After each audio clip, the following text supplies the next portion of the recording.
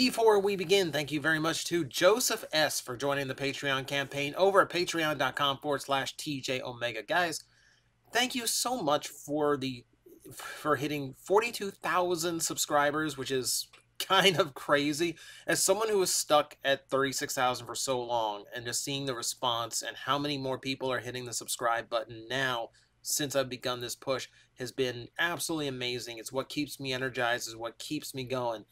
At 45,000, I want to do a giveaway. I know what it will be, but I don't know how to go about it, so I got to look into it a little bit first. So, yeah, if you want me to start handing out free stuff, I think I'm going to do it every 5,000 subscribers. So, take that with what you will, and let us continue with today's video.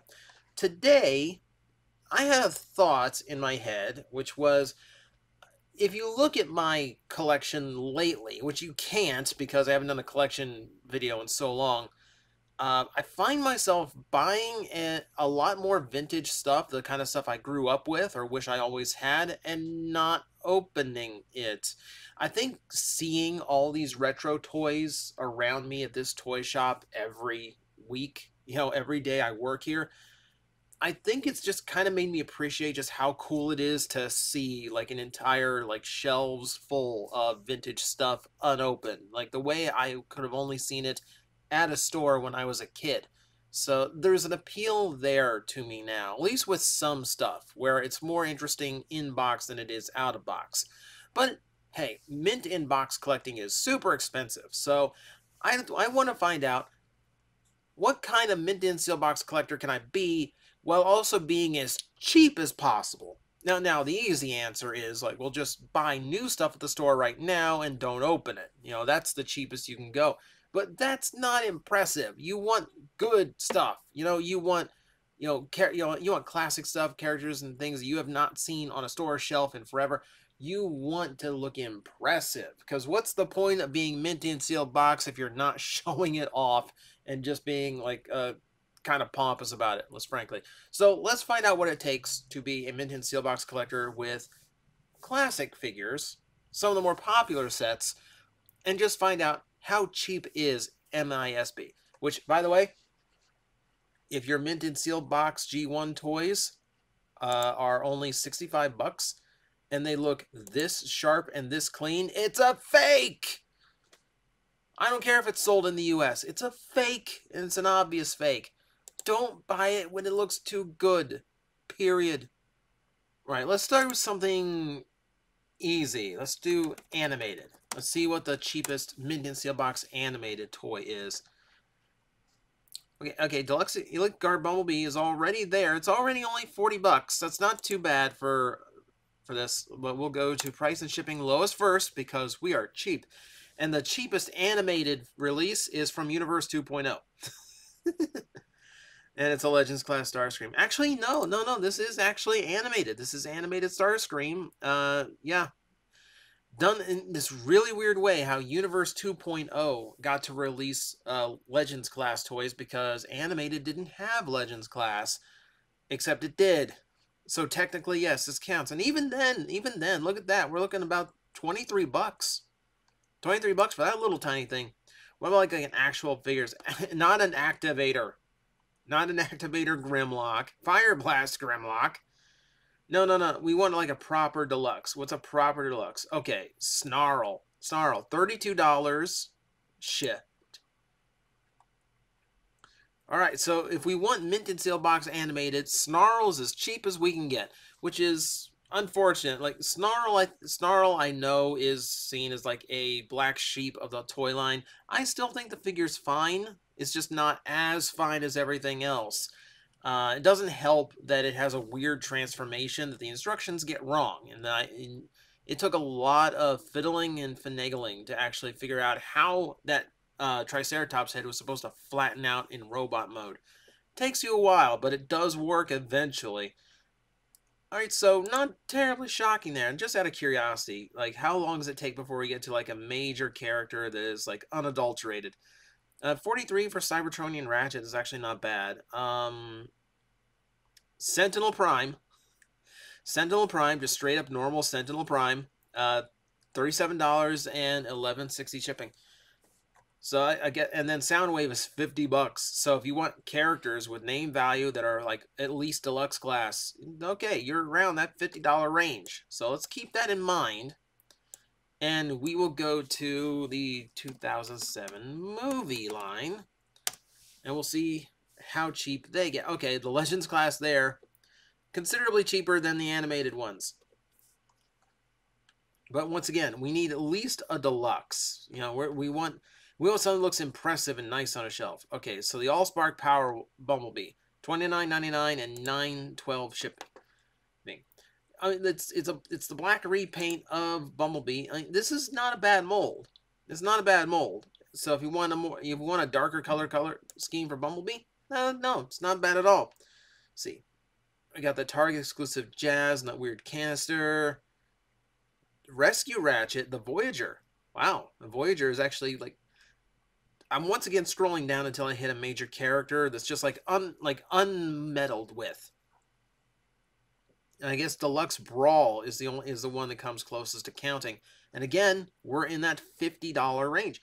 So apparently, to be a mint in seal box collector, you have to spend at least $50. Also, that Voyager Megatron is also $50. That'll tell you what people think of that. And yes, I've heard the requests for that toy.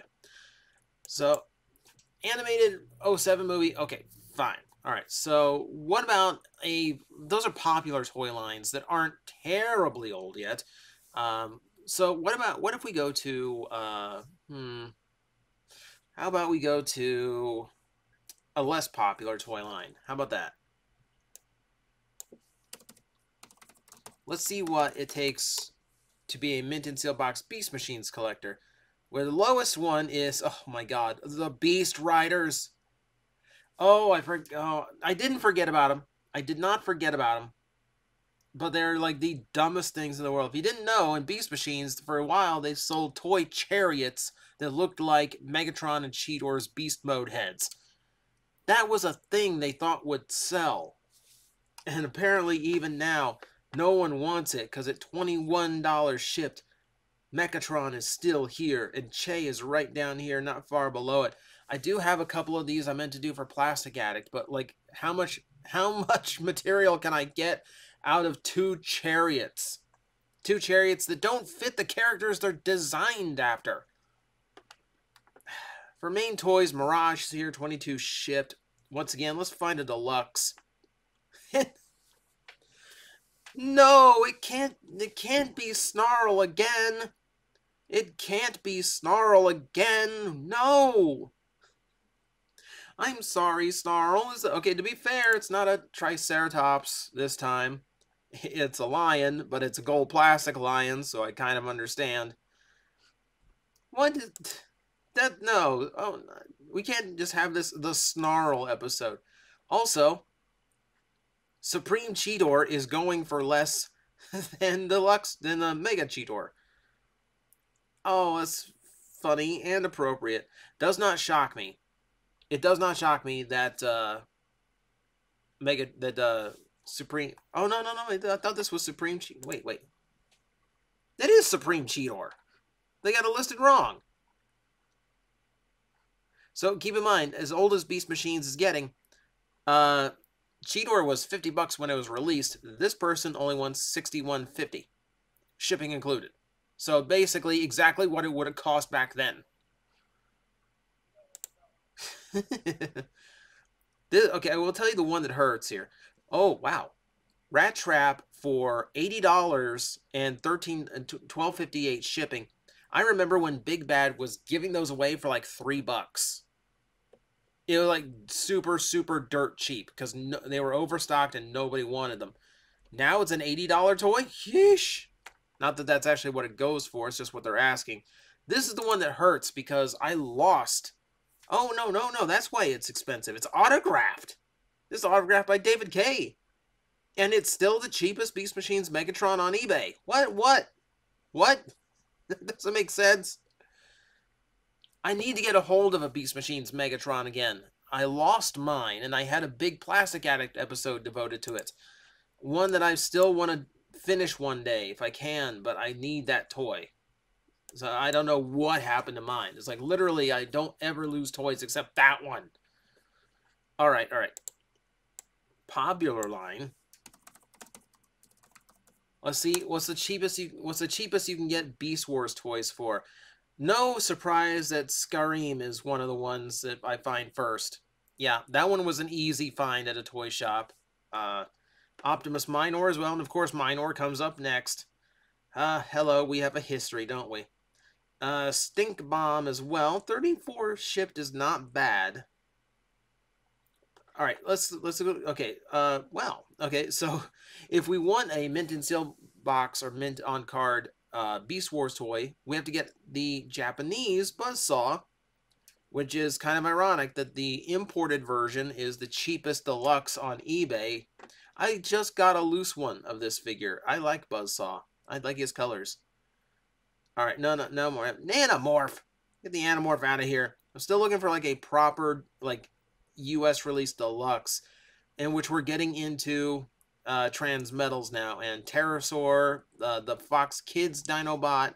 You know, we're in that upper 60, low 70 range now. Yeah, Beast Wars ain't cheap. Beast Wars ain't cheap. There's a reason I went to Orlando just to start pillaging for good deals on sealed Beast Wars toys. I do want to add to my sealed Beast Wars collection, but at these prices, maybe not just yet. I might wait and see if I can find it somewhere else, or see if anything. I remember getting Silverbolt. I got a mint on card Silverbolt once upon a time for like 15 bucks, and that was well after Beast Wars had come out. I think that was around like Cybertron movie era. Yeah, 140, technically 150.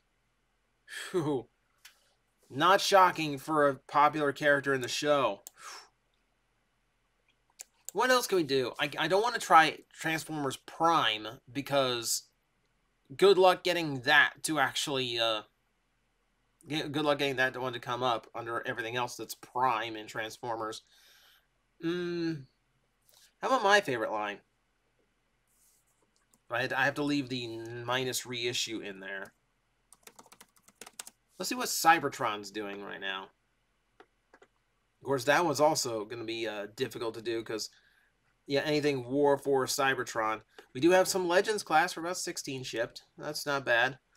Come on. I need like a proper Cybertron Deluxe. And it can't be War for Cybertron. Actually, this